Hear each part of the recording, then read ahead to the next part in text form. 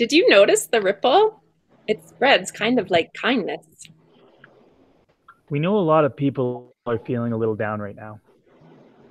Life is different, and we're not able to do many of the things that we usually do that give us energy or make us feel happy. Here's where kindness can help. When we do kind things, it boosts kindness in the world around us. We feel good when we do good. Because we have these things called mirror neurons, one kind action creates more kind actions in the world around us. This week, we encourage you to share your kindness. Here are some examples from the Right from the Start team. Make someone laugh.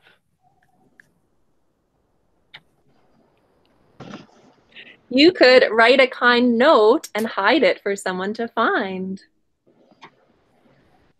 You could say thank you for the food that your parents are making for you and offer to help. They will love it. You could cheer up your neighbor by chipping away the ice on the sidewalk so more people can walk by safely. And when you go for a walk in your community, make sure you smile at everyone you see. I'm sure you could come up with a whole bunch of awesome ideas. So what kind action will you share today?